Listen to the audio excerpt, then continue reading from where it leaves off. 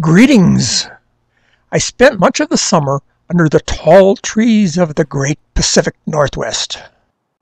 In late July, it was necessary to embark on a 19-day trip. A decision was made to turn off the water during this period. The weather forecast was for hot and dry weather. In my absence, how would it be possible to water these 3 Japanese maple trees? This small fig tree, this grapevine, and my dear friend, Lily. It's time for the float valve button dripper to come to the rescue. Rocks were placed in the bottom of a yogurt container to keep it from tipping over. Extruded polystyrene foam blocks were placed in the yogurt container.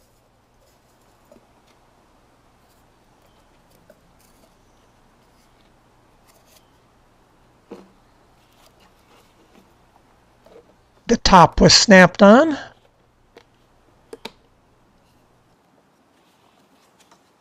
And the float valve button dripper was ready to go.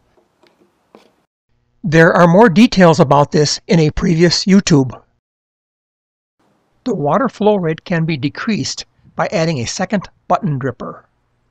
When the water level is 3 inches higher than the button drippers, the flow rate is 1.7 milliliters per minute. That is 2.4 liters per day, or 48 liters per 20 days. The water source would be a 100-liter water tank. One plant would need about a half a tank of water in 20 days. A 1/4 inch hole was drilled. Tubing was inserted into the hole, and the tubing was pulled through with a pliers.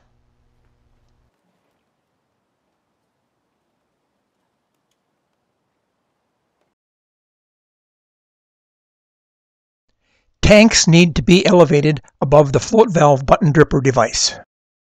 We're going to irrigate 4 plants, so 2 tanks will be needed. Tanks are connected by 1/4 inch tubing. Their ends go all the way down to the bottom of their respective tanks.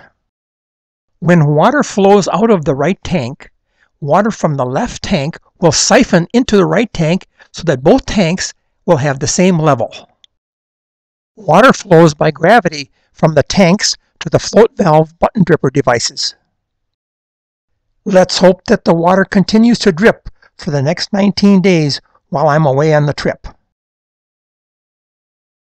Here the water is dripping in a larger diameter PVC pipe which was placed 6 inches deep when the Japanese maple tree was planted. The float valve for Miss Lily was made from a food storage container, but it dripped just fine.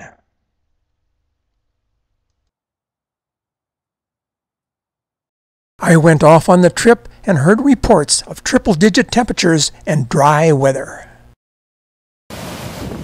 Watching all this water flow in Sioux Falls, South Dakota, thoughts turned to the plants back home, and I hoped the float valve button drippers would be going drip, drip, drip. Returning back home, the lawn was burnt to a crisp. This hydrangea plant wasn't watered, and it was in a lot of pain.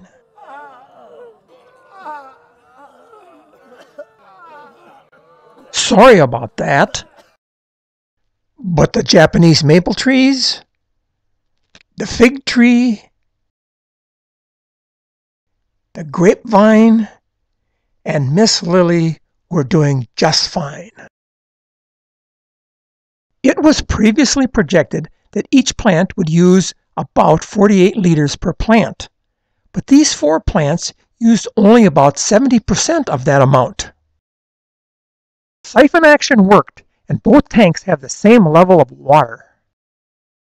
Only about half of the projected water rate was delivered to the grapevine, and only about 40% of the projected water rate was delivered to the fig tree. Well, we all know that projections and actual results don't always match, but I was happy. My plants were alive. And I can take some time in the future to figure out what caused the lower flow rate. Miss Lily and neighbors, how do you feel about that?